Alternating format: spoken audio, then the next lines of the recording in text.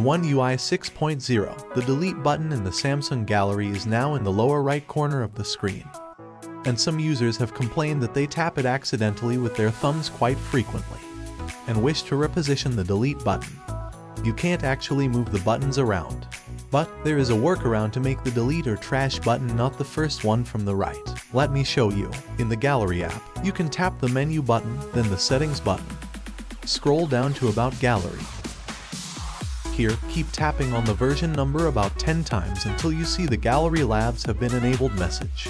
With that, you have enabled the Gallery Lab options. Now, go back to the Gallery settings and tap the Gallery Labs option. Here, turn on More options in Viewer bottom. Next, you need to restart the Gallery app. You can just swipe it off from the recent apps and open the Gallery app again. Viewing a photo, you can see the menu button instead of the delete button in the lower right corner.